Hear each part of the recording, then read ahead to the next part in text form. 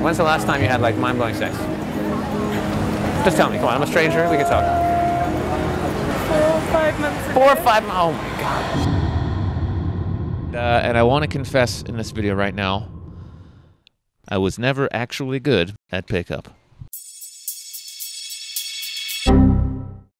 I recently was binge watching Game of Thrones, and I was watching the episode where Cersei Lannister, she does the walk of shame, right? Her walk of atonement, and the evil nun is there, she's shaking the bell, going, "Shame! Shame!" And I was just like, oh man, what do I have to admit to the world? What have I been lying about?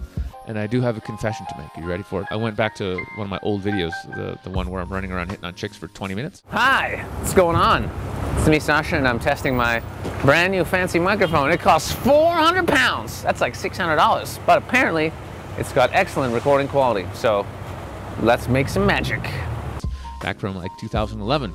And if you read the comments, you know, some of them are like, this is great. But a lot of them are like, this guy sucks with chicks. Silver Spade says he seems like the type of guy you would never want to be around. Ever. Hey, fuck you! I'm a great time to be around. How could you say that? I'm the funnest person I know. People are queuing up to hang around me. You asshole. He's not building enough comfort. What a clown. This guy's a dick. It's true. The comments are true. I do suck. I suck. What am I doing? I'm a little fat. I'm not really connecting on a deep level. I'm not being seductive. I'm just, most of the girls flaked. They didn't even reply to my text messages. So clearly, I fucking suck.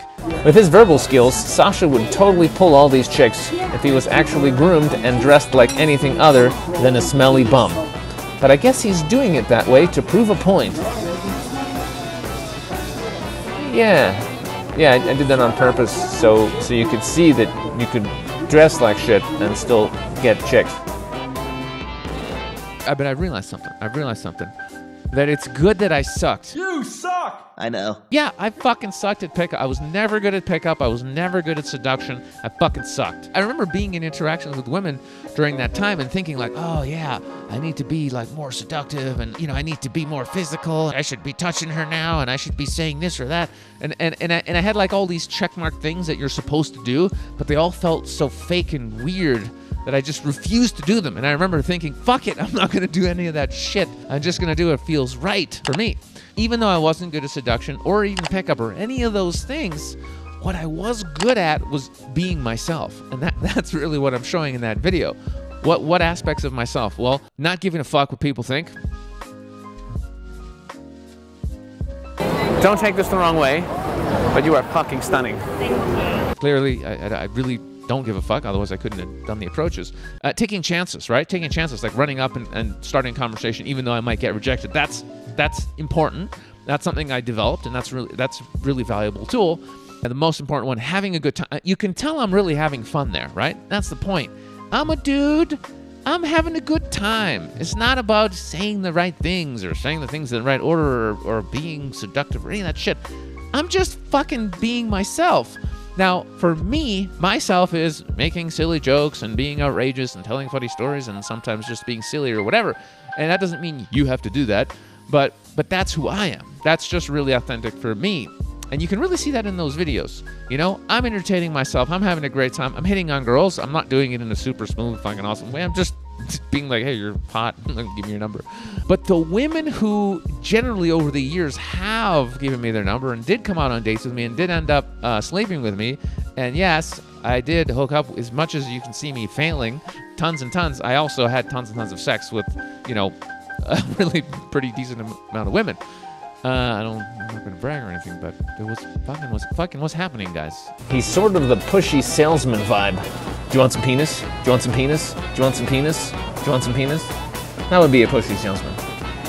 Actually, that would make a really funny video. I might film that. So that's the lesson from those videos, and I only realized later in later years that actually it was the taking chances and having fun and being yourself and having social freedom right? And doing what you want, i.e. talking to girls you think are attractive, regardless of whether society says it's weird or people think it's weird or whatever. That was the lesson. That's what people got from it. And I realized, you know, many of the guys who've come up to me like, hey, I saw your video. They were never saying, man, you're the greatest pickup artist. No, it was the concept. It was the naturalness. It was the... Gentusu says, inspired me to approach more women than I find attractive instead of wondering, what if? Thanks. You're welcome. That's the point. The very premise that you could just do what's in your heart and do what's fun and do what feels right for you in your own way, right? Regardless of what's normal, that was what it was. It was that I felt free enough to express myself the way I wanted to express myself. So that's the lesson from that video. I was good at being me, and I think that's what everybody needs to work on. And it doesn't mean you have to go out there and like pick up tons of chicks. It's just, what is it that you truly want to express in your life? If you do have this social fear and you can't go up there and talk to people and start conversations, then absolutely social freedom is something you should work on. Authenticity is something you should work on. But do it in every part of your life, right? Every single part of your life. Talk to the people you want to, follow the diet that you want to, like watch the shows that you really want to, read the books that you truly want to that make you happy, have the career and the job and the pastimes and everything that you want that make you happy, not what other people say you should be doing or should be reading or should be watching. You know what I'm saying? That's what this really comes down to. I was just showing authenticity in my personal and dating life. You know, this is how I went around and spoke to pretty girls. And so I'm really proud. I'm proud that I sucked at pickup. Yeah, I fucking sucked at pickup. I was never good at seduction. I fucking sucked. But I was good at the one thing that actually matters. I was good at being myself and expressing myself. So that's the lesson. I really hope you guys are out there working on your authenticity and being who you truly are. And if that is something you want to work on, guess what? I'm doing a world tour in 2019 where I'm going around doing a talk all about social freedom and the authentic life. So click below and get your ticket and see me live. I love you, and I'll see you later. Gotta love all the haters. This man has more fun and gets it in more than 99% of people ever will. And you're right. I have gotten it in more than 99% of people. I'd hate to see those other 1% though. Ah, damn, their penis must be sore.